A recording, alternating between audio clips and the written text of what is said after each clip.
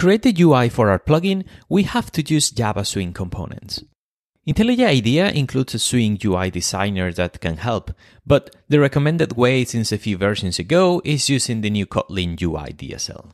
In theory, you cannot use the GUI designer with Kotlin, but you could potentially use it and then convert the code to Kotlin. The problem is that once you do that, you won't be able to use the designer for any future changes. In this lesson, we're going to have a look at both options. We will begin using the designer, and later on, we will refactor the UI using the new DSL. We begin by creating a new GUI form using the Swing UI designer, which will create two new files.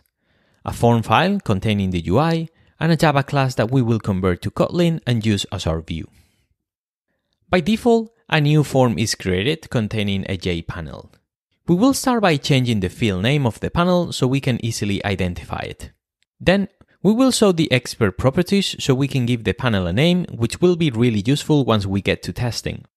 Finally, so the panel doesn't look too small or too big, we will give it a minimum and preferred size. From here on, we're going to keep adding Swing components to our UI. We add a new label that we will call name label, and as before, set the field name and name. Next to it, we add a combo box that will contain all the cards in our to-do list. Below the name label, we add a description label and align it vertically to the top. And next to the description label, we will put a Jtext pane to show the description of each card selected. We also want to make it non-editable since it will only be showing information. And that's the UI done. Let's go back to the Trello Form Java class. This class contains all the elements that we have just created for our UI. But first things first, let's convert this class to Kotlin. The first change that we're going to make is swapping the vals for vars, because we don't want our components to always be null. We will now extend from Dialog Wrapper, which will require us to pass a project.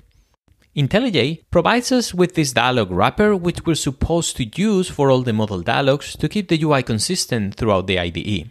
This abstract class also gives us some features for free, like the OK and Cancel buttons. We also have to implement the Trello Form View interface that we created, and pass a project and a Trello injector instances to the constructor. We can now implement all the methods from the Dialog Wrapper and the Trello Form View interface. But for now, we're only going to implement create center panel, which is the only method that we're forced to implement from Dialog Wrapper.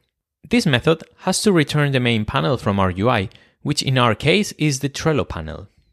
The last step here is to initialize the Dialog Wrapper so all the UI components are instantiated.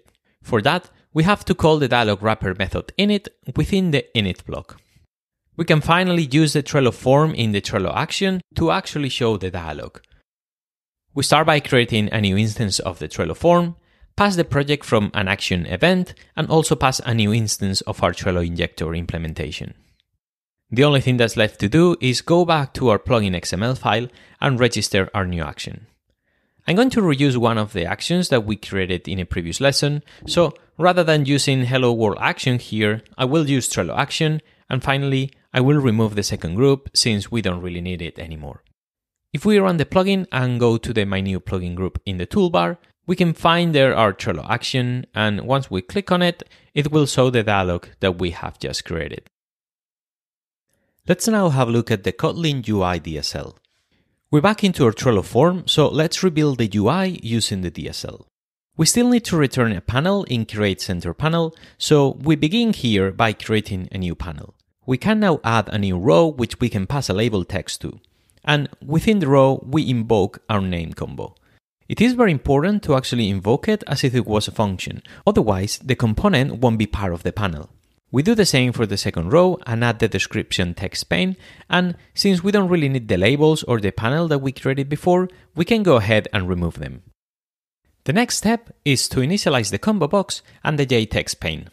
As I mentioned before, it is important to set a name for each component, so we can get a reference to them later on when we are testing them. Also, like we did before, we don't want this text pane to be editable, so we can take care of that now.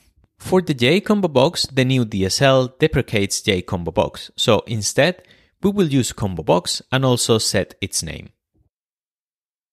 Now that we have defined the UI with the new DSL, we can delete the old form file and also change the minimum and preferred size of the panel as we did before.